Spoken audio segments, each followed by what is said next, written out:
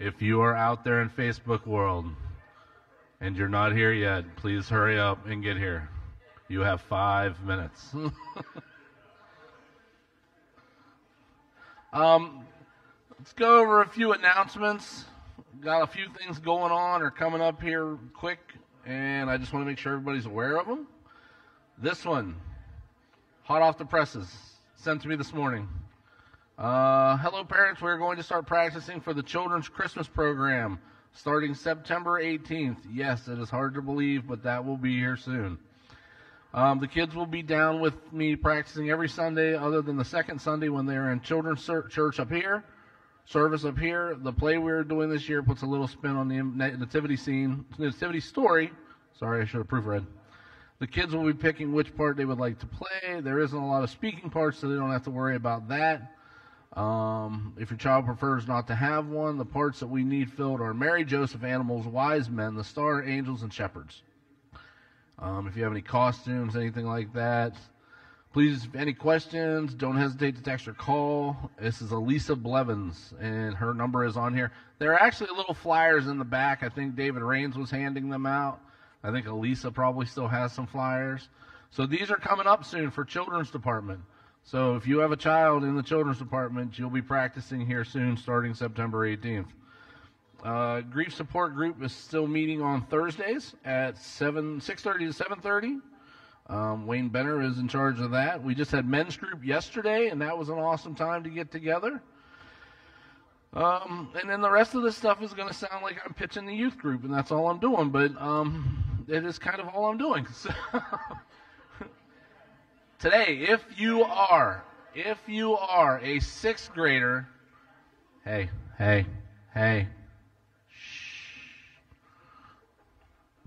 power with the mic. If you are in 6th grade to 12th grade, you are now welcome to the group. Hey. Sorry. Got to give it up to the sound guys. They got the power in the back. So, today we are celebrating a teen parent picnic. It's a chance for us to get a chance to know each family that's coming in, the new families that are here, some of the old families, just to get a chance to get together and have fun. But it's also for you parents to celebrate the fact that your children are returning to school this week. Yay! No kids like that at all. They all kind of gave me a dirty look. So it's just a chance to get together. We provide hamburgers. We provide main course stuff. We have drinks downstairs. All that we ask is that you bring a side dish and dessert. It'll be about 1:30ish after church here today downstairs in a small fellowship hall because of the rain. And then we'll probably have some games and some things like that in the gym. So everybody is invited. If you don't have a side dish and dessert and you're already here, please stay anyways. We still like a chance just to get together with you guys and just, get everybody a chance to meet each other. These are the kids your kids are going to be with for the next 6 years for the most part. So you want to know who's going to ruin them or make them do the things that you don't want them to do. That's what we're here to do. So, no, it's just a fun chance to get together, and we hope we can see you all there. Also this evening at 6 o'clock is the Canfield Community Concert Band will be coming in at 6. It was supposed to be outside. We're going to be having it inside in the gymnasium downstairs, and afterwards there will be root beer floats. And Pastor Jan will be mentioning that, a little something on that. Sunfest is coming up. That'll be one of the next bigger things. If you guys are wanting to participate in Sunfest, adults, teens alike, the tickets are going to be about $15 in advance if I get more than a group of 10. So if you guys need to let me know by September 11th, I need to know ahead of time, and I need to have the money so they can order as one big group rate. If not, you're going to have to pay $35 at the door, and we don't want to have to do that. Also, September 17th, Ken Engel Jr. has graciously offered to run a fundraiser for our kids that will be going to NYC. He's had a lot of donations already been taken care of, but there are a few other things that we need to have taken care of. And one of them the main thing is, I think, 75 packs of hot dog buns. So if you are able to pick up hot dog buns, I mean, it's the 17th, what we need them for. So you probably got like 2 weeks you can wait and then buy them the next week. We don't want them too early because they'll be stale. But if you have the opportunity, or if you want to donate, I think it's like $2 for a pack of hot dog buns, something like that. If you want to donate money, please see Ken Jr. Junior, raise your hand. Everybody knows Ken Jr. Ken will be taking care of that. He'll be running that for us while our kids are celebrating at Sunfest. He graciously said he would do that for us to raise money for these guys to be able to go to NYC. So see him if you can donate hot dog buns, or if you have the money that you want to donate ahead of time. CNC Craft Show is coming up here in November. Please see Elisa Blevins again on that. If you're interested, I know she said the spots are filling up. I've seen a lot of stuff on Facebook of who's going to be there. It'll be a fun time. It's always been great downstairs. There's also a huge thank you. A huge thank you is extended to all the people that volunteered on 13th and helped get the hedges and the bushes all trimmed. They look wonderful. Also a special thank you to the individuals that helped put the sound system together. They did an amazing job. Jenny Smith said, thank you guys all. There will be more projects like that. So keep in mind, there's always a chance for you to do something. And finally, Sight and Sound Productions is presenting David currently, and we have an opportunity to live stream it here, basically a movie night for you to get it on a very, very, very large discount compared to what it is to go to Sight and Sound Theater. And so it's $5 for adults, $2 for children. We will be having concessions and things like that. But I asked Cody if he could do me a favor, and we're going to go ahead and run a quick teaser for you guys for the David trailer.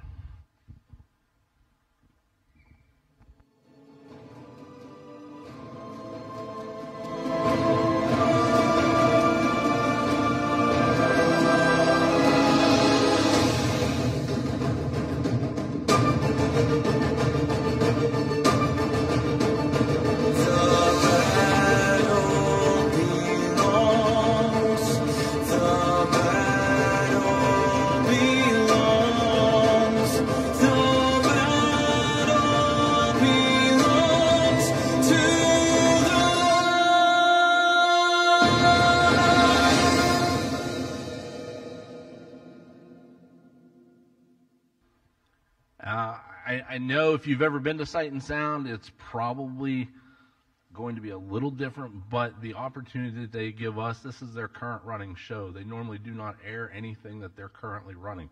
It's usually something that's gone through, they're done with, and they're giving us a large opportunity to do this. So I know I've invited a lot of churches from our district, and I know I've got churches from our district that said they're bringing big groups in.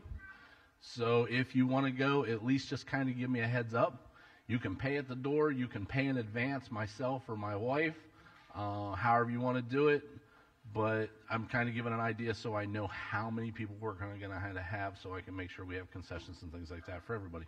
So if you're interested, catch me or my wife afterwards, and I appreciate it. Let's go ahead and open in prayer.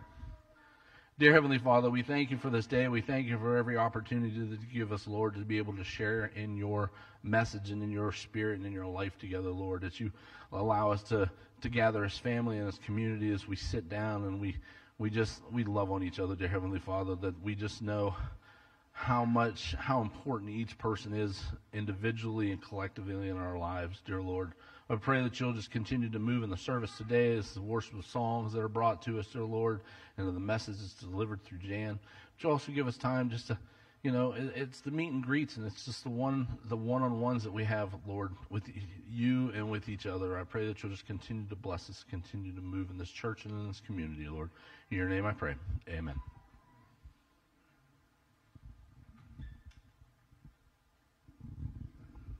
Good morning. Would you stand with us as we read God's Word? Ephesians 2:10. For we are God's handwork, created in Christ Jesus to do good works, which God prepared in advance for us to do. In that we, as we are saved, it's not just that we are saved just to be saved and wait for our heavenly home.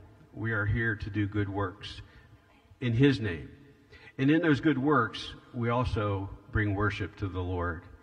I think in all things we should bring glory and honor to God, because it is worship in all that we do. And as we are here now, as we sing, bring glory and honor to God and worship Him. Amen. Let us sing.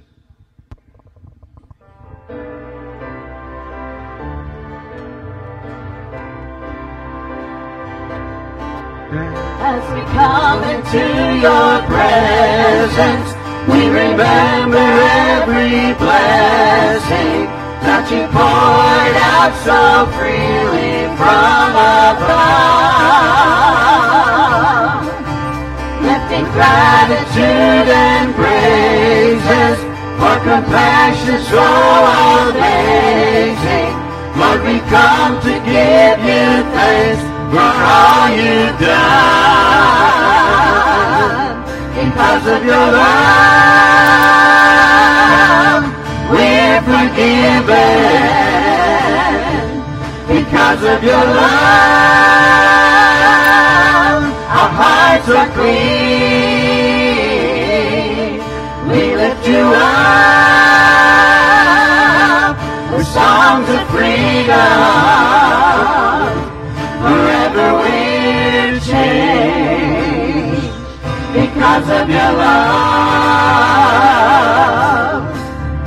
As we come into your presence, we remember every blessing that you poured out so freely from above.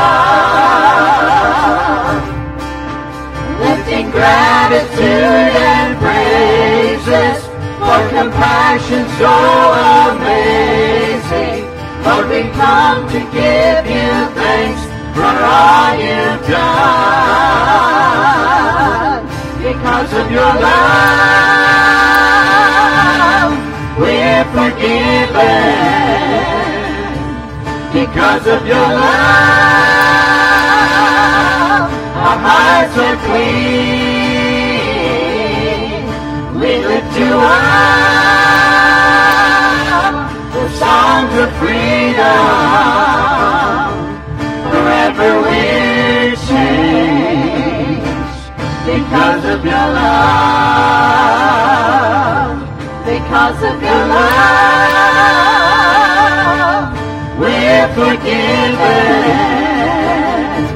Because of your love, our hearts are clean. We lift you up with songs of freedom. Forever we're changed because of your love. Forever we're changed because of your love.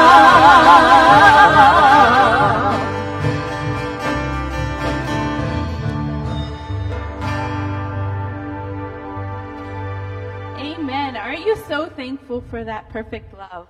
We all use the term I love you so much, or I love this, I love that, but the true and perfect love only comes from above. Our love is so flawed, and it's really hard to actually just love.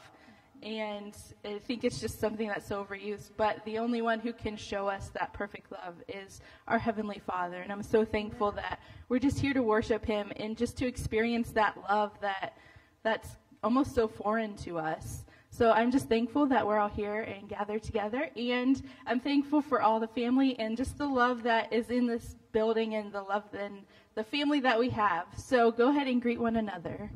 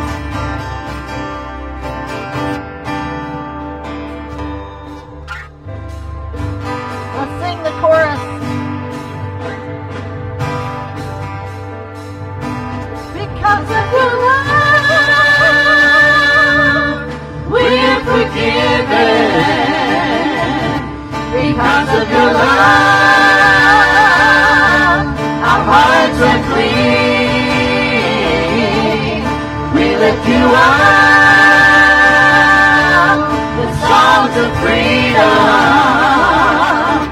Forever we're changed because of your love. Because of your love, we're forgiven. Because of your love, our hearts are clean.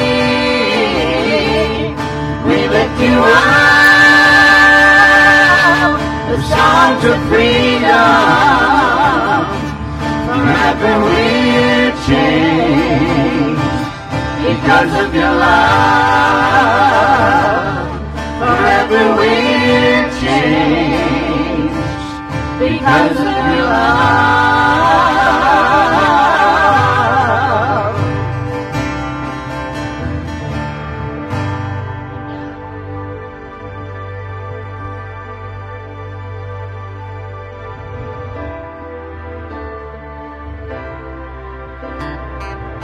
Who am I that the highest King would welcome me?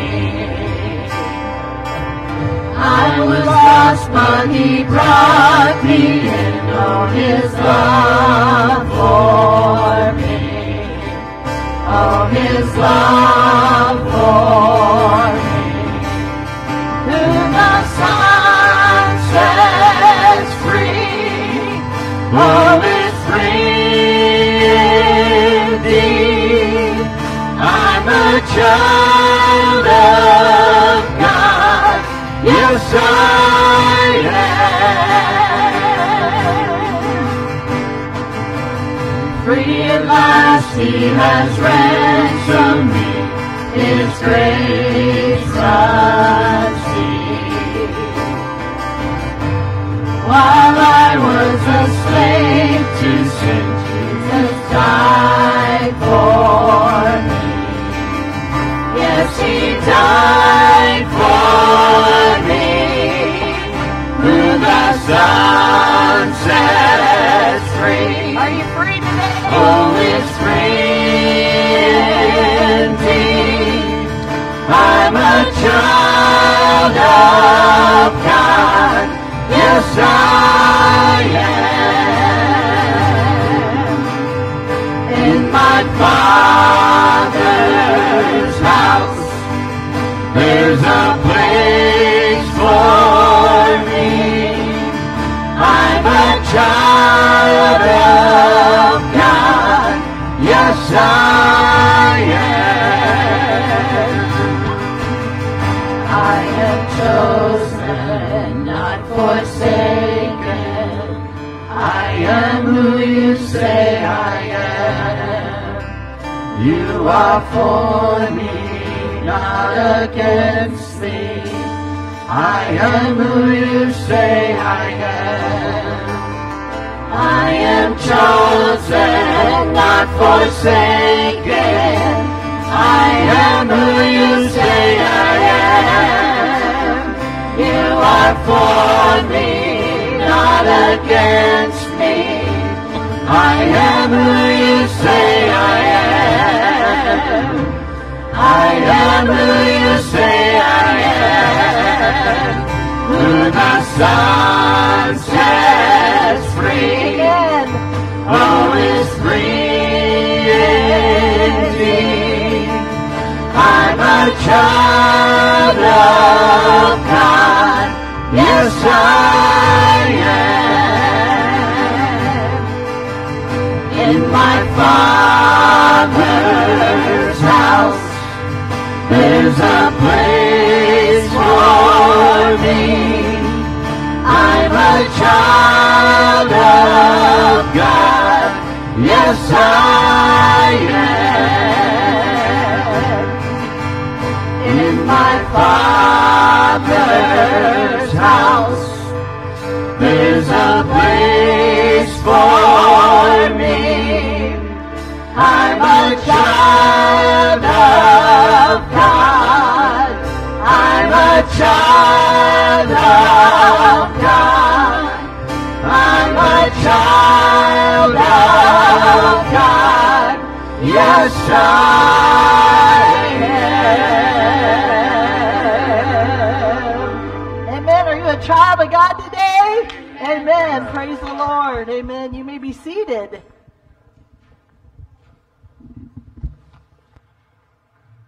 Good morning. Good morning. Today is a crappy day. I will rejoice and be glad in it. No, for me that's pretty literal, because I woke up to dog crap on the floor and went home to check on Mom, and I was a little too late for the second time. So hey, it's okay to shake my hands though, because I washed them thoroughly, I promise. So, this morning I was looking up that scripture, today is the day the Lord has made, and I've been texting back and forth with some of you, and it says, I will rejoice, Psalm 118. But if you read the backstory of that, sort of read back, David is decrying the fact that God has basically been punishing him. And he's saying, even though God's making life hard on me, he says, yet he is the cornerstone, the chief stone, the cornerstone, the stone the builders rejected. He is the gate. And he says, I will rejoice. He's opened the gate. He's still brought me in. He says, I will rejoice. And my thought was, instead of, we always say, today is the day the Lord has made, I will rejoice. I want you to add something, okay? Because today has reminded me so far that it has to be a choice to rejoice. Today it is your choice to rejoice. And I guess the farmer with the superintendent, have a good day or not. The choice is yours. So today is the day the Lord has made. I will buy and be glad in it. Amen. So whether the weather's nice or crabby, or whether you're nice or crabby, it's all a choice, right? It's all a choice, and we have to make it today. So I'm going to invite at this time two things. First of all, I'm going to remind you that John is bringing all 60 of his closest friends tonight for root beer floats.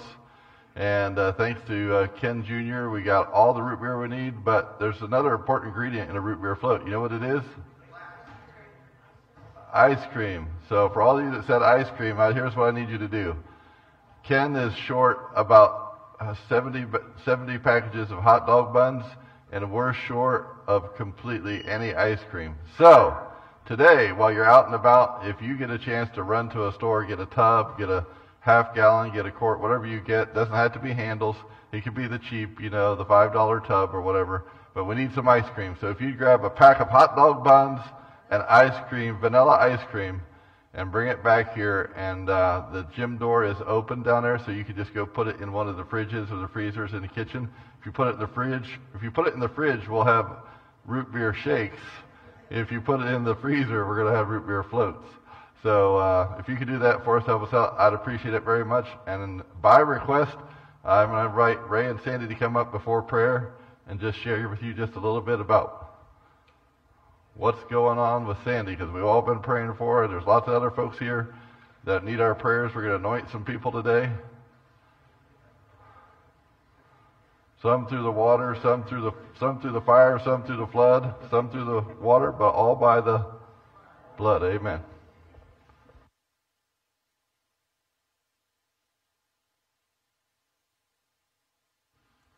Sandy was scheduled to go to the Cleveland Clinic for evaluation for a liver transplant.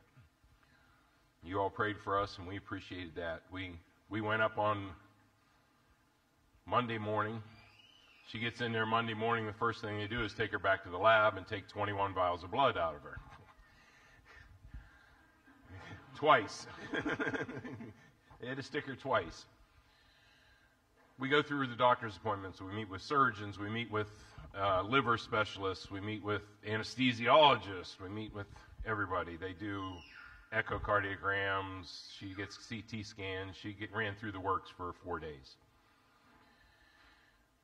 At the end of the 4 days, what we took away is, yes, every doctor was happy that she's going to be able to get a stem cell transplant, and they were recommending it, or liver transplant. Stem cell was, liver is to come. When we went through all of this, the biggest thing they told us was her score that they score everything on is an 11. The range is from 6 to 40. The average person that gets a deceased liver is somewhere around 25 in that scoring system. So Sandy's has issues, has problems, but she's not sick enough to probably get a liver in the next couple of years. So we prayed about it. We said, Lord, what's going on? Well, the big thing they talked to us about was a living donor. I think we shared a little bit with some of you ahead of time about a living donor. A living donor has to be between 18 and 60, have enough liver to be able to donate, and has to be a type O blood type. Sandy's O negative, but it doesn't have to be the negative or positive. So we prayed about that also. And after we went through all of this, we came home on Saturday, and I spiked a fever, and I hurt like I had never hurt in a long time. I took a COVID test. I came down with COVID. Sandy took a COVID test. She had COVID. So she went and had one of those monoclonal antibodies again, and we've all recovered significantly. That's one of the reasons we weren't here last week. It was a little too close. So you're getting the long version because we didn't want to show the long version with everybody all individually, so we're giving you the whole the whole works. So it was it a week ago Thursday that they called you? So it was a week ago Thursday they called her and said, okay, they have a committee. All the doctors we saw meet once a week on a committee and evaluate everybody for liver transplant to be able to put them on the list. Thursday, week ago Thursday, she gets a phone call from her transplant coordinator, and they say, you're approved to be on the list. There's still 3 or 4 things she has to get finalized, before she's officially on the list. And you have to be approved by Cleveland before they'll even start entertaining any living donors, before they'll even start talking to somebody and things like that.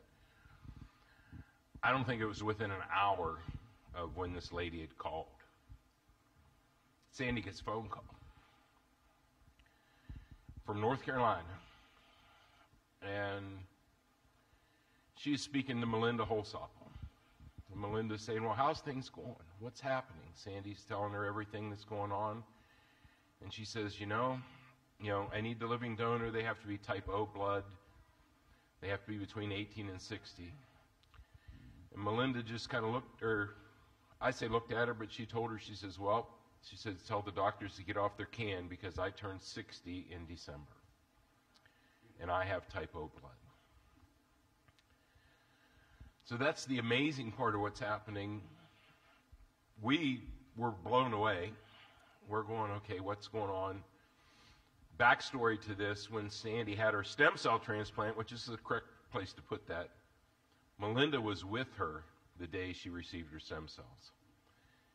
And Melinda told her, she says, this was the most amazing thing next to having my kids to witness. Basically, they were giving life back to Sandy at that time.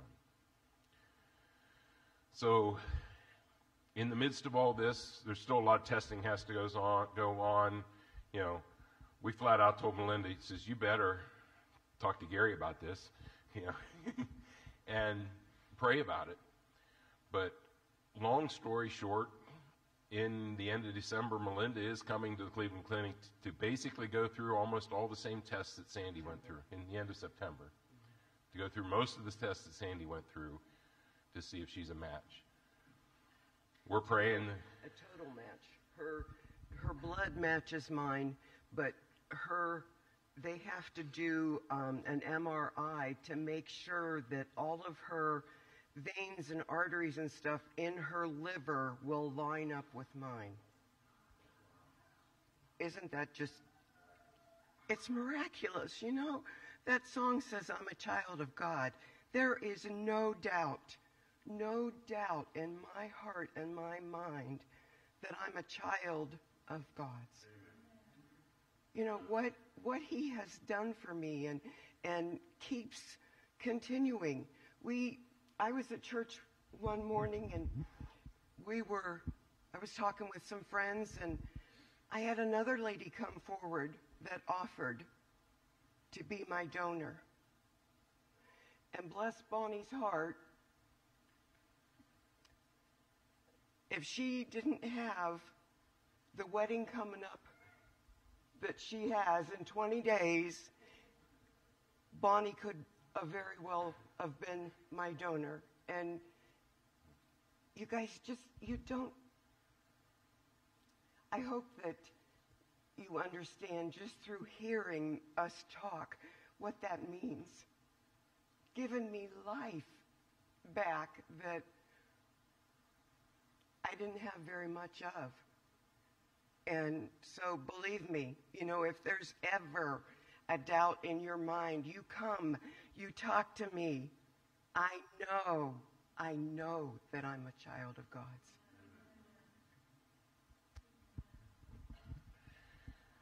So prayers are that the match happens with Melinda, or if it doesn't, that the Lord's still involved. He's involved in this story. We all have a story to tell, and this is part of God's plan. And we're praying that this can happen before the end of the year.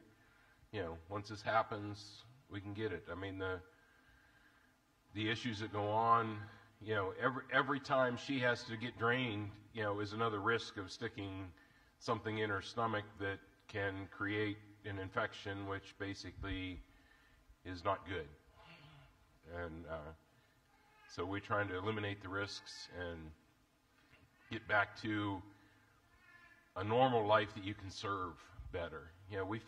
Sometimes we feel that trying to serve the Lord, we're hampered by our fears and doubts and, not feeling like getting out of bed in the morning. I mean, that's the reality of what goes on.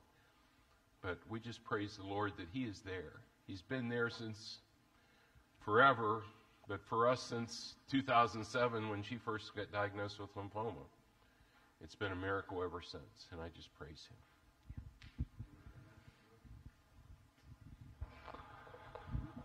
And we're all looking for those miracles.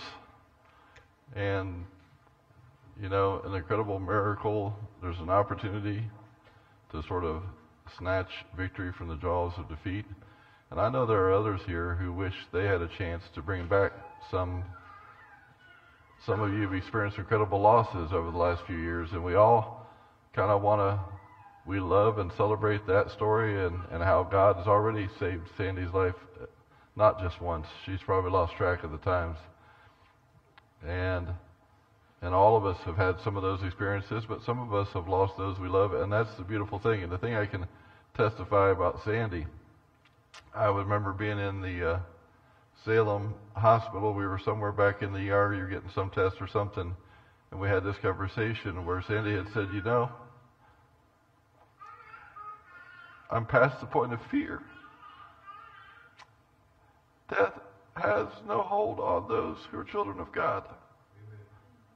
And even if we can't preserve this life as long as we want, we don't lose the lives who are gone from us.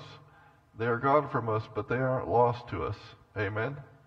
Because those that we've trusted in the hands of our loving Father, we know that we have that hope. That's the hope that we have. If you ever saw me cut a tree and throw Wayne into a tree, you know you better have the hope of life eternal if you're hanging around me. I've had a few of those scars on me and a few of those things in life. But to be at the point in life, and I think I'm there, but it was an incredible blessing to share enough of this journey with Sandy and Ray to know that fear is gone.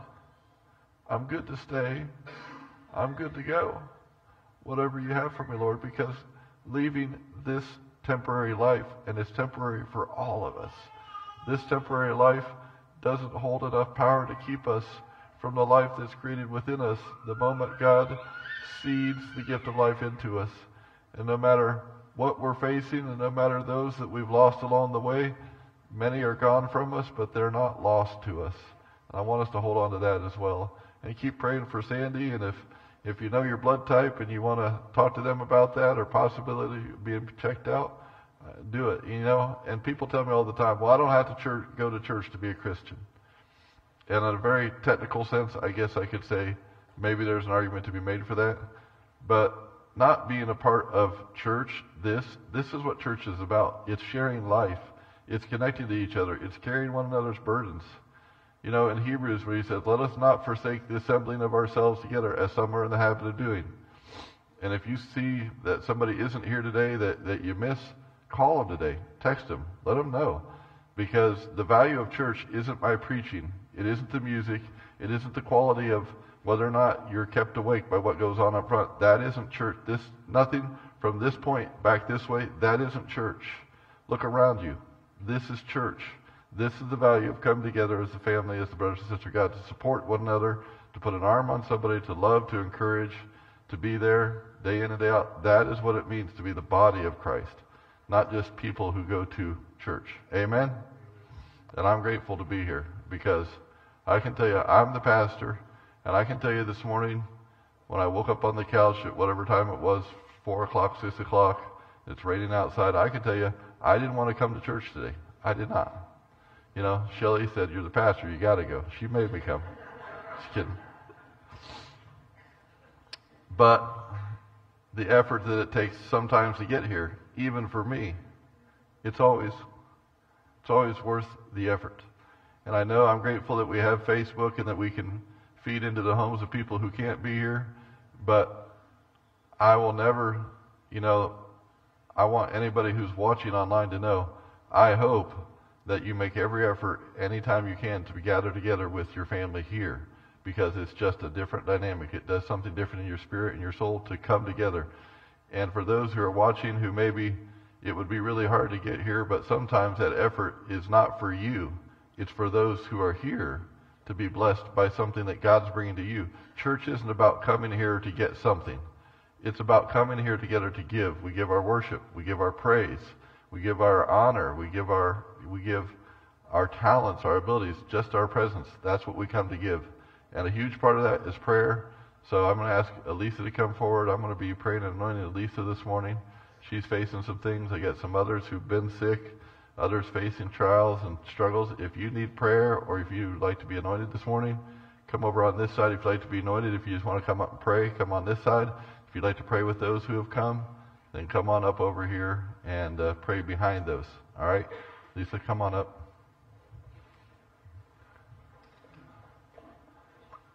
I'm not going to make her get up, but be praying for Bev because she's been going through some struggles. Jim McLaughlin's been going through a lot of physical struggles in the nursing home. Hugo is facing a lot of trials and struggles. Let's just lift one another up to prayer this morning. Father, thank you for my sister Lisa and all that she does and all that you've done in her life, Lord. I think back to the first time that I got to meet her and Dave. And it wasn't by knocking on their door. It wasn't through a revival service. It was through a meal in the fellowship hall where we just sat down and had a meal together. And Lord, I thank you for that meal and for that opportunity and how you've cemented her and Dave and the kids as a part of this family forevermore. Not just in this life, but in the life to come. Lord, we are just praying for Elisa right now, and I know that she's facing some physical challenges. And Lord, I want to anoint her in the name of the Father, the Son, and the Holy Spirit for this surgery, Lord, and for all that you're going to accomplish through it. I thank you for the doctors, for the anesthesiologists, for the nurses, for the attendants, for the person mopping the floor, Lord. I just give you praise and thanks that you are using every one of those lives as a tangible expression of your love and your healing into Elisa's life. Be with her and Dave and the kids in this time of searching and this time of healing, Lord, and help remind them, Lord, that they've never faced any of this alone. And just like Ray and Sandy's story, Lord, you're always not a step ahead of us. You're days and months and years ahead of us. For you've already marked all these days out. And in our healing, in our hurting, in our gains, and even in our losses, you are conspiring to work all things together for our good because we love you and we're called according to your purpose. And we give you thanks and praise for that, Lord. I pray for healing, restoration, strength, and your grace in overwhelming measure in Elisa and Dave and Sydney and Blaze's lives, Lord. And Zoe, Lord, and Annie, Lord, and Jordan, Lord. Just be with all of them. Just bring healing and strength and grace and mercy in a powerful way in their lives right now, Lord, we pray. We give you thanks. We give you all the glory and honor. Lord, I lift up Bev to you as she's been going through some physical challenges and facing some things this week. I just give you praise, Lord, that you're going to set things straight, not because simply that you've given us the gift of medicine, but because that gift has come from your hand. So all these healings, Lord, whether it's through doctors or techniques, medicines, Lord, we can still give you the praise that you're the provider of it. And we give you praise that you've given us those opportunities. Lord, we give you praise for Sandy and her story of healing and strength, Lord, and you've given her an incredible helpmate along this journey, and you've filled them with your grace, Lord. And I'm reminded of Paul's words that even when you choose not to heal, Lord, that your strength is perfected in our weaknesses. So we just give you praise, and I just pray that you would use Ray and Sandy and Melinda as a testimony to your grace in the lives of every doctor and every person who comes in touch with them through this process, Lord. And if your goal and your plan isn't to use Melinda, we know that you have a plan and you have a purpose and who you're going to choose and how you're going to choose to work. Lord, we believe every beat of our heart and every breath of our lungs is a gift from your hands. And Lord, even in our losses, we can give you praise, for those who are gone from us are not lost to us. Their presence is still real and tangible, and we can feel them with us. And we are reminded, Lord, that we can trust their spirit and their life into your keeping and into your care until we are reunited with them. I just pray for a hand of blessing upon all those who have struggled these last few years, Lord. There's been a lot of loss. There's been a lot of hurt. There's been a lot of struggles, even now, Lord, financially and so many other ways people are struggling. Lord, we just ask your hand of blessing. Lord, I lift up our nation and our nation's leaders to you. Ask that, Lord Jesus, you would give wisdom and discernment, that in these upcoming elections, Lord, that we wouldn't be about parties, but we would be about your spirit, that we, your people, would bow on our knees, cry out, confess to you, and ask that you would heal our land, that you would be the author and perfecter of our faith, that this nation would continue to prosper under your guidance and under your care, Lord. We just give you the praise, the glory, the honor for this time to gather together. I pray for every need and every family and every home represented here, Lord. All the things that we know and all the things that we don't know, the struggles that people right here in our midst are facing that are unknown to us, and burdens that are sometimes overwhelming. But you know.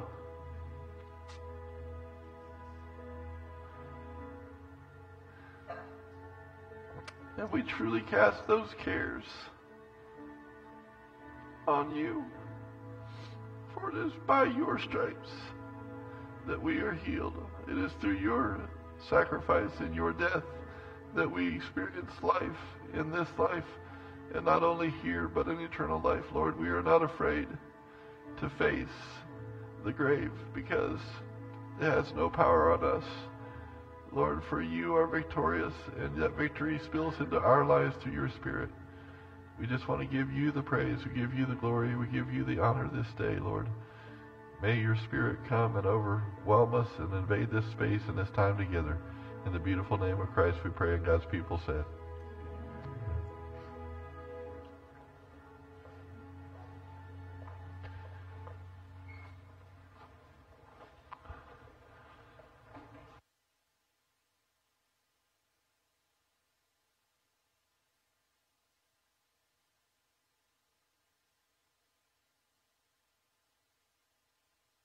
Getting better at remembering the order of things, and I've got prompts and reminders around me sometimes, like guys standing in the back with plates, so that helps to remind me that it's time to take the offering. And before I do that, I did get a call this week from Steve Duckworth, and he was sort of panicked. He said, "Jan, I got a bill in the mail." And no, it wasn't anything I charged at Sam's Club or Home Depot. I'm totally not responsible for it. But the level billing of our natural gas bill for the church and the church's properties, the ones that the church pays for, it was going just for the church itself was about $900 a month. And that's level billing. That just figures the gas that the church uses, this building, this facility, which we do a lot of great things. Amen. We do Upward. We do Canfield Community Band. Kids in the community use the gym. It was $900 a month. Ducky got the bill, and for the next year, monthly charges are going up to $1,700 a month. So Steve got on the horn and he called the gas company. He made some threats, and guess what happened? He goes to court next week. No, just kidding. Another thing to pray for. No, he didn't make any threats, but he just said, "Hey, what's going on?" And the only response he got was, "Well, it was the pandemic."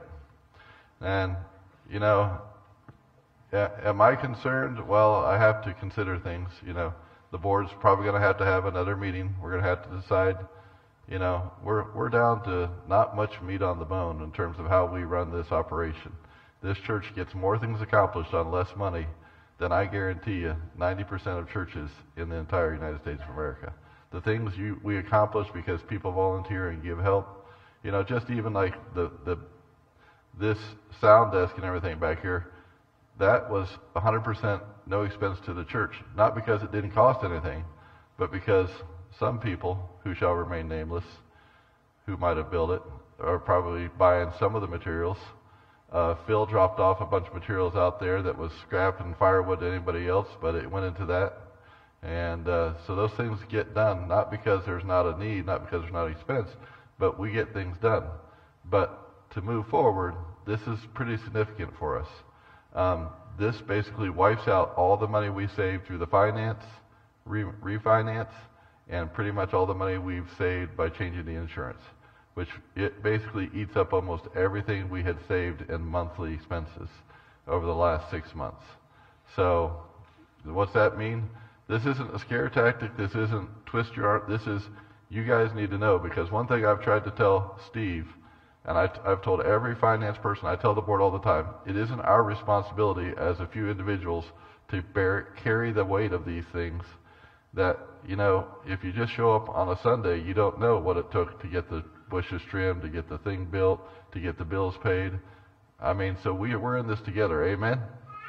But if you don't know how to pray. So maybe you could be praying. I don't know. I don't even know how to tell you to pray. You know, I probably shouldn't be praying that somebody wins the lottery, although every one of you told me that if you win the lottery, the first thing on your list is about $1 million to the church. So it's kind of just kidding. You know, so God doesn't need us to get 10 more jobs. God doesn't need us to win 10 lotteries. God just needs us to trust Him and to be faithful with what He has entrusted to us. Amen? Little is much is an old song when God is in it. And it's never about what we give that God uses to meet needs. It's about the attitude in which we give. It really is. And so this morning, I invite you as the ushers come just in an attitude of love and faithfulness to God as you give today. If you're online, cncfamily.com.net. cncfamily.net, there's a giving tab in there under resources. You'll find it. If all else fails and you don't know, call me, personal message me. I'll give you Steve's address or his phone number. He'll come and get the check from you, no matter where you are. So, all right. So, and I'm grateful let me brag on your church board. Your church board is very faithful to pray, and they're very faithful to be good stewards of what they're entrusted with. It's a little hard to draw blood from a turnip, as the old saying goes. But your church board, if anybody can get blood from turnips, I have confidence Jenny Smith can do that. Amen? And the rest of the church board helping her. So ushers, come forward this morning. Let's be faithful to the Lord in our tithes and offerings. Ken Jr., would you please pray for the offering?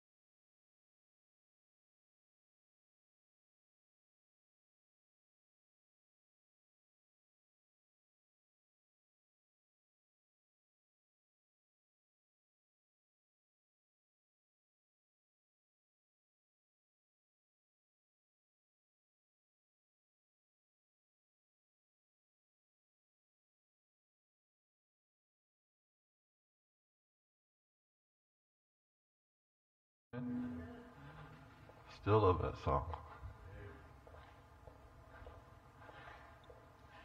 I like it even better when I see Jane signing it, though. Well, if you think I'm going to be done preaching on time, it's too late. My time's already gone, but if with your permission, I'll try to make this brief to 11:28. I'm not going to be done at 11:30. I can promise you that. But, Cody, you need to get a big clock back there so I can see it, so I can at least be done, maybe in 15 minutes. We'll see. So, I'm not out of 1 Peter this week. Changed my mind. The Lord did a little bit this week. I'm going to talk about rocks. Rocks that don't roll. Some of you noticed somebody went wild and crazy out in front of our church sign during VBS. I don't know if you noticed that.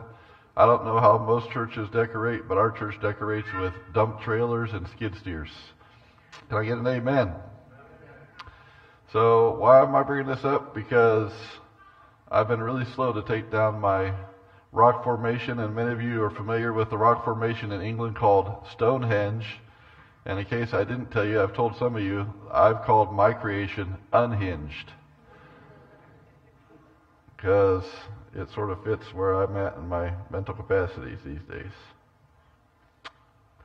So I was in the yard, I don't remember, like a week or 2 weeks ago, and a car pulled up because they saw me out with the trimmer in the yard, called me over. I recognized it's a neighbor from the neighborhood. And she said, "What is the scriptural meaning of those rocks over there?" I didn't have the heart to tell her. It was just my weird sense of creativity. She doesn't know me that well yet. So she says, "I know there's something in Scripture about rocks." And she said, "I'm sure that's," because she said, some other people have asked me. She says, "I look at that every time I go by here. And I think to myself, what's the purpose? What's that for?" Because she said, "I know it has some spiritual, significant, scriptural, purpose." It's a guy playing with rocks and a skid steer. But maybe the Lord was speaking through her, because my mind did go to a passage that deals with rocks, a pile of rocks, and it's in Joshua chapter 4. Joshua chapter 4, starting with verse 4. Let me lead up to this. They'd wandered in Israel for 40 years. The Lord had told Moses, "You're not going to lead the people, Joshua is." And they'd been going through a hard time, and God told Joshua, he says, "We're going to go across the Jordan, but I got some instructions for you." And it was during harvest time, and it mentions several times the Jordan River they were about to cross was at flood stage. I don't know how many of you have looked at the flooding down in parts of the U.S. and definitely in Kentucky. Imagine for a moment that you're on foot and you're about to, as a nation, cross over this flooded river. And that's where we kind of pick this up. So Joshua called together the 12 men that he had appointed from the Israelites, one from each tribe, and said to them, "Go over before the ark of the Lord your God into the middle of the Jordan. Each of you is to take up a stone on his shoulder, according to the number of the tribes of the Israelites, to serve as a sign among you in the future when your children ask you,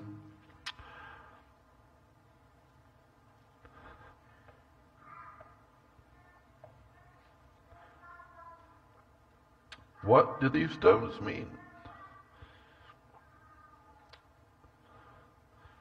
Tell them that the flow of the Jordan was cut off before the ark of the covenant of the Lord when it crossed into the Jordan. The waters of the Jordan were cut off, and these stones are to be a memorial to the people of Israel forever." Joshua set up the 12 stones that had been in the middle of the Jordan at the spot where the priest who carried the ark of the covenant had stood, and they are there to this day. So those rocks might be there a while, just telling you. The church, CNC, the church everyone used to go to. I've said that a lot in 20-some years of being here, almost 24 years. But that in itself is a part of the memorial of this church. So many lives have been touched. I don't want to say it's through the stupid things, but sometimes God reminds me that just by doing the thing he gives us to do today, it's a part of how he's going to touch and impact the lives that he brings our way. And whether it's driving a bus, yes, I passed my bus driver physical again. Lord only knows how. They only had to take my blood pressure once. That has never happened in over 12 years of driving bus. I've always had the nurse look at that blood pressure thing and go, And I'm usually followed up by, how bad is it? I don't think I've gone to get my bus driver physical without having to lay in a dark room to relax, to bring my blood pressure down enough to pass. And because it's a lot of pressure, right? I mean, I got white coat syndrome, and I also happen to have high blood pressure. Now, I'm not going to say that I might have cheated by taking extra pills the day before, but whatever happened, all I know is that it was a reminder to me, okay, this is something for you to do. Now, Shelley isn't thrilled because school starts Wednesday, and guess who called me last week? Transportation director saying, hey, what are you doing on Wednesday? But you know, I get to see some lives because I drive bus. That means a lot to me. Because whether people say, yeah, I've been to that church. I went to that VBS. You remember when you had that rope bridge and we all got our picture taken on that crazy rope bridge? Now, if our insurance company thinks a swimming pool is dangerous to have on church property, I'm sure glad they didn't see videos of our VBS program last year, or just about any year that we've had VBS. Amen? But those lives, from the simplest thing of building a rope bridge, building a lagoon in the church, putting 4 tons of sand in, or building rocks out in front of the church sign, those are memorials that we have laid to touch lives. And it's okay that everyone doesn't come here today. The question is, are we touching the lives that God gives us to touch in the days leading to this day? And when I look at those rocks out there, and I got a perfect view of them from here, and I'm thinking about the night that I had to turn the lights on the skid. It was so late, and VBS had already started, so it was already too late. But I didn't care. Got those rocks up at the old lakefront. I was going to use them, by golly. And I had the 2 up, and I had a nice big flat piece on top. I'm trying to set that one in the middle that you see up there. But what you don't see is it fell off the backside into the flower thing there. Fortunately, I was able to put the rocks back behind it. But when it fell and the other thing collapsed, it broke my big piece in half. So then I had this little piece. So then, of course, most people would give up. But I'm thinking, no, I can do it. I can make it work. So I'm manhandling the rocks and using my skid to delicately put it up on there, got that to sit, and put those pieces around there. And when I look at it, it wasn't my intention when I did it, but when I look at it, now I look at it and it reminds me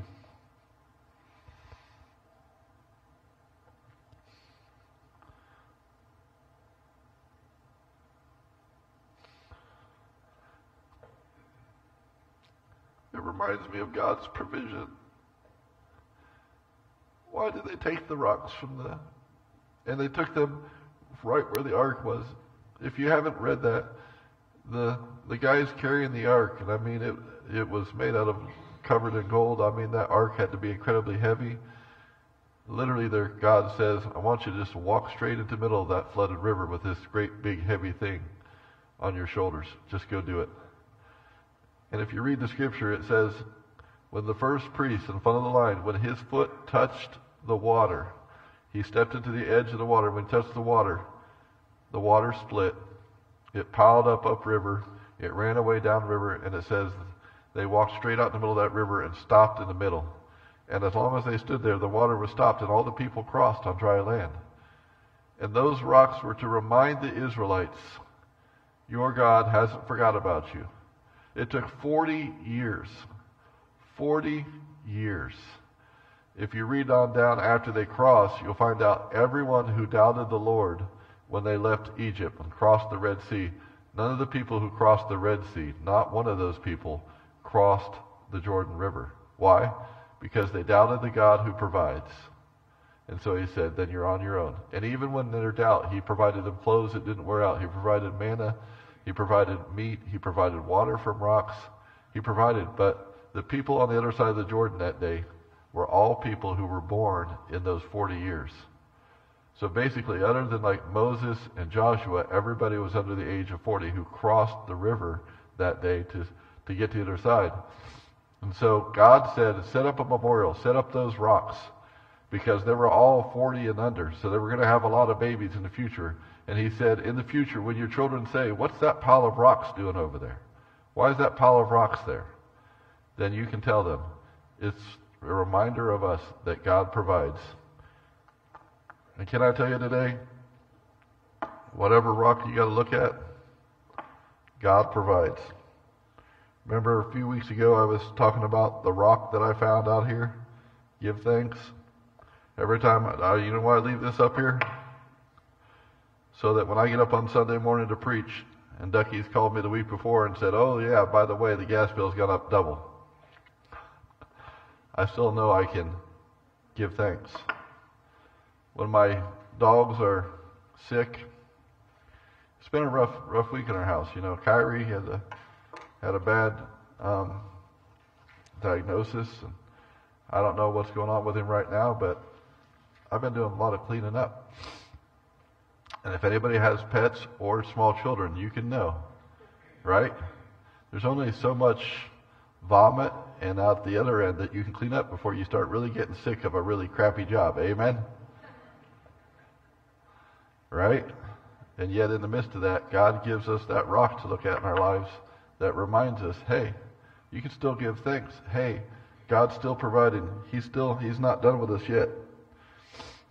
And a part of our memorial of a church is that I look back and I see I get the privilege of meeting people. And when they find out I'm the pastor of the Nazarene Church, nobody can find the church, but they all know, they've heard of it, they know about it. The Nazarene, oh yeah, my grandparents went there. Oh, I went to VBS there. Oh yeah, I was part of youth group there. Oh yeah, I played Upward there. Oh yeah, I used to take my car to the car show. Oh yeah, I saw you guys at Joy of Christmas. Oh yeah, I remember the train that you put from a VBS and you decorated it with Christmas lights and you put it in the Christmas parade.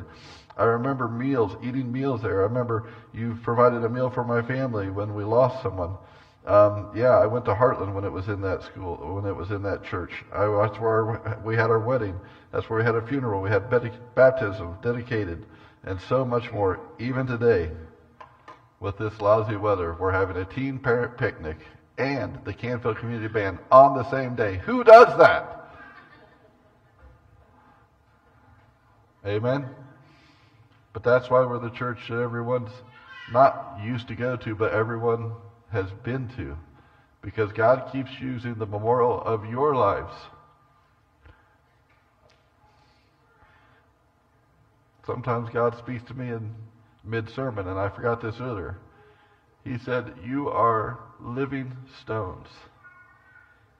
And I don't know when I'm going to get those rocks down, because honestly, it was a lot of work, and I'm kind of proud of it. And I hate to take them down, because now people can find the Nazarene Church. Like, oh, that one with that big sign that says Monumental and those rocks in front of it? Yeah, that one. That's where it's at. Oh, yeah, I've seen that 1,000 times. Good. That's where we're at on Sunday mornings. Come see us. You know, if I've said to one person, I've said to 1,000. Come see me at work sometime. You know what they usually say? Where do you work at? They call me Pastor Jan, and they still don't know where I work.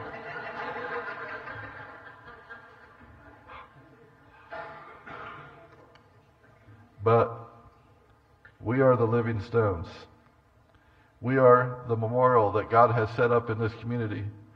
And even when I take those rocks down, even when the sign's gone, people are going to know something about who God is in our lives. Why? Because God has placed you as living stones, as memorials in their lives. And when times are hard, when things are tough, and when the news isn't good, and the hurt is deeper than we can even begin to express, God has placed memorials of living stones in the lives of the people of Columbiana in order that they can look at you, and future generations to come can look at you and your lives and your kids' lives and your grandkids' lives and say, what is it about that? What's that mean? What's that life mean? Why are those people in my life? Why are they here?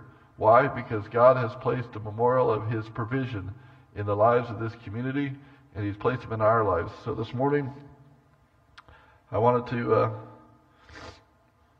I want to tell you, if you can't tell, I wear my heart on my sleeve, so it's not hard to figure me out. I cry a lot. I get emotional a lot. I feel bad every time I look at TV or watch something on TV and they're making fun of emotional men, because I'm like, dang, I'm pretty emotional. I've been looking at that pile of stones now since that neighbor stopped in a little different way. It's become a monumental memorial to me. I see that word monumental and I see those stones and I think, wow, that's a testament to who God is in my life. It's a testament about who I need him to be in my life. Psalm 51, David's words. He's remembering his sin and his sinfulness, and he's crying out to the Lord. And David says in Psalm 51, 7 through 12, cleanse me with hyssop, and I will be clean. Wash me, and I will be whiter than snow. Let me hear joy and gladness. Let the bones you have crushed rejoice. Listen, folks, David says it point blank. God, you've laid a weight on me. The weight of my life, the weight of my sin, the weight of my relationships. It has crushed me, but let these crushed bones rejoice. Hide your face from my sins and block out all my iniquity. Create in me a pure heart, O God, and renew a steadfast spirit within me. Do not cast me from your presence or take your Holy Spirit from me. And this is my verse today. Restore to me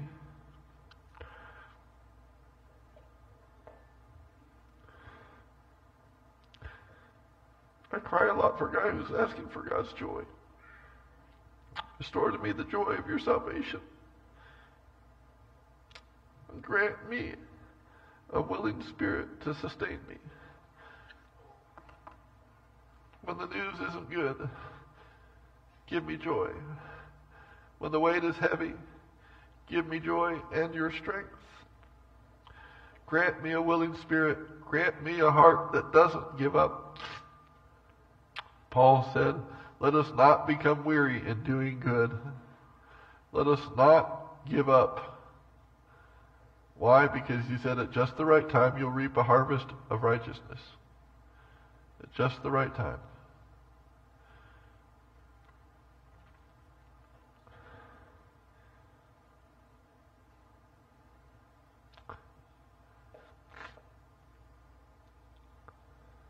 What is the path that you're on today?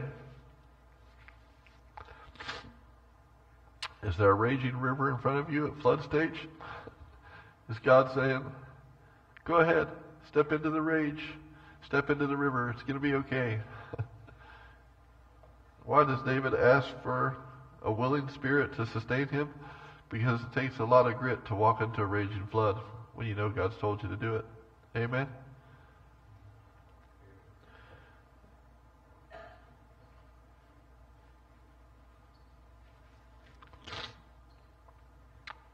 Is your faith in danger of being swept away? If these days and if these times can't endanger your faith, I don't know what it would take. I don't want to be around when I see the thing that makes you to say, man, this is scary stuff. Because I think when I look around, we're living in scary stuff. I think we're living in a culture of division, of anger, of depression. I mean, I'm not decrying things, it's not that bad, but this morning I felt like when I woke up, I'm like, you can just almost feel the oppressiveness between the weather, and it's not just the weather, it's just an oppressiveness. Amen? There are people facing struggles and weights that seem like it's crushing their bones. Like David said, it's a crushing weight. And yet David's saying, God, I'm going to trust in you. God, I'm going to look at the memorial of those stones. I'm going to remember that no matter what I'm facing, you've made a way. Not only will you make a way, you have made a way. So if you're facing a crisis of faith today, if you feel like the river's too deep, if you feel like the current's too strong, I'm going to invite you to lay it all at the feet of the one, the God who makes a way. And if you doubt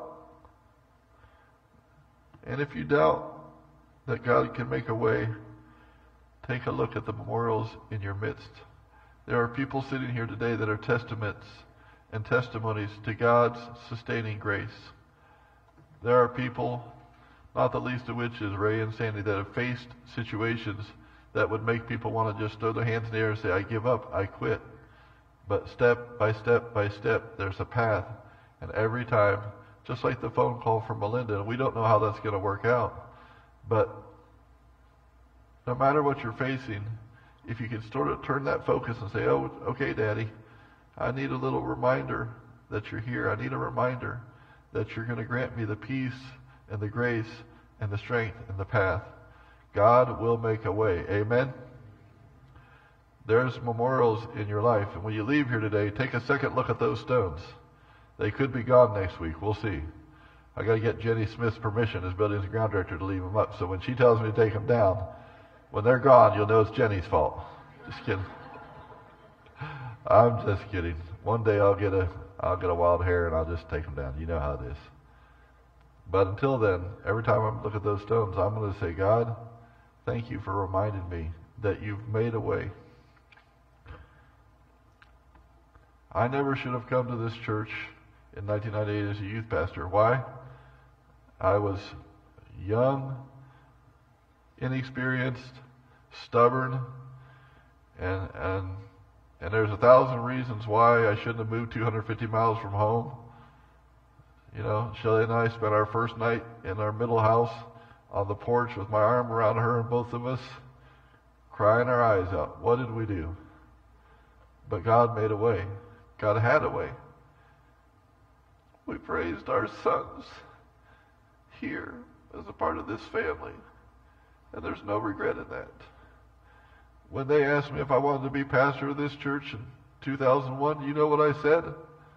Are you crazy? I've been going to that church since 1998. What's the matter, you nuts? I see how they chew up pastor.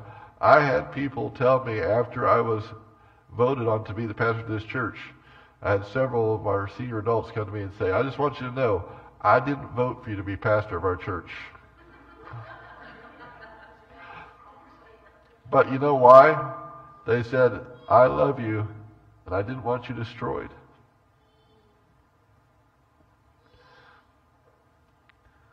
They didn't vote for me because they loved me, and they were afraid that it would be so heavy and so burdensome. They didn't know how thick-headed and stubborn I was. But those you hear now, you know. God made a way when no one else could see a way, including me. And now I get to enjoy the fruits of His labors in my life. And every time I look at those stones or your faces, there's a memorial in my life that reminds me, God will make a way. Amen? I've asked the praise team to come and to sing that song, Waymaker. I heard it on the radio this week, and I'm like, God said that's what you got to play. So if you want to pray, if you're facing the burdens of life and you need a waymaker, you've got one here. Come to the altars and pray, and I will wrap us up. I'll get you out in time for 15 minutes of life groups, and then time to run and get some hot dog buns and ice cream, and get back here so we can party the rest of the day. Amen? Amen. Join with the praise team as they lead us. Why don't you stand with us as we sing it? Amen.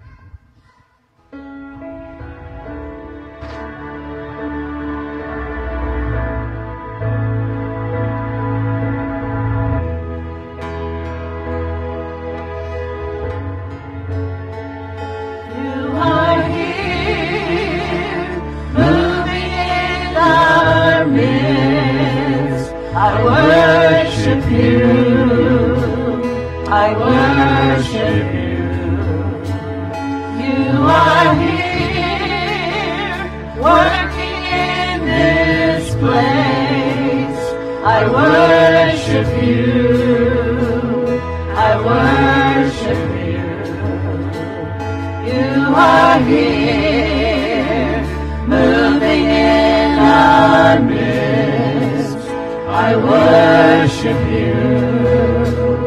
I worship you. You are here, working in this place. I worship you.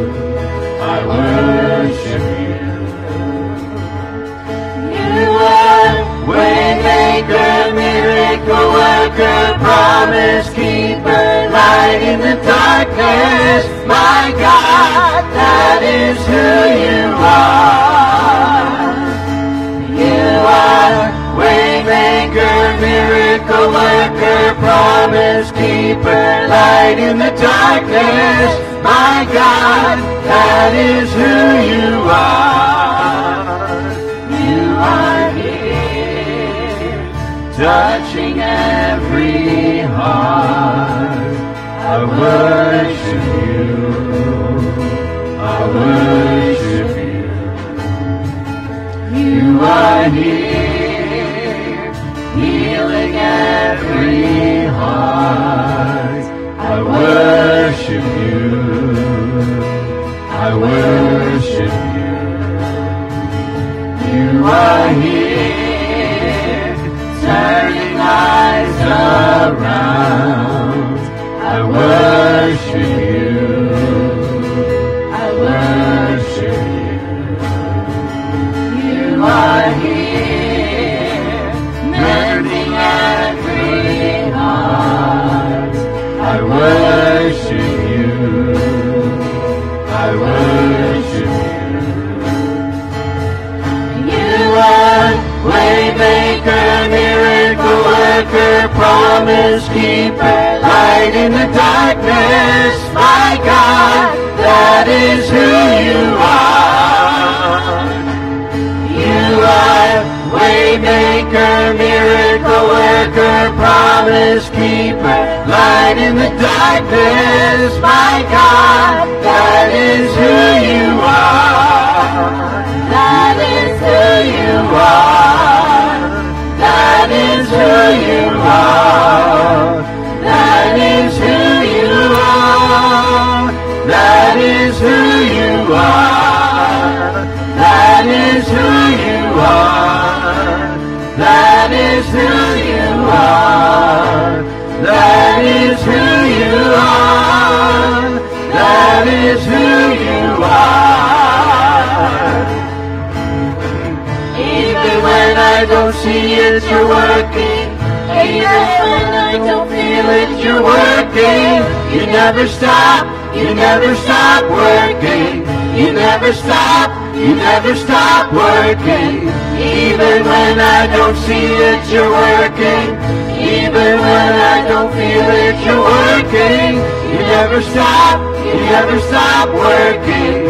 You never stop. You never stop working. Waymaker, miracle worker, promise keeper, light in the darkness. My God, that is who you are. You are waymaker, miracle worker, promise keeper, light in the darkness. My God, that is who you are. You are waymaker, miracle worker, promise keeper, light in the darkness. My God, that is who you are. You are waymaker, miracle worker, promise keeper, light in the darkness. My God, that is who you are. You are here, moving in our midst. I worship you. I worship you.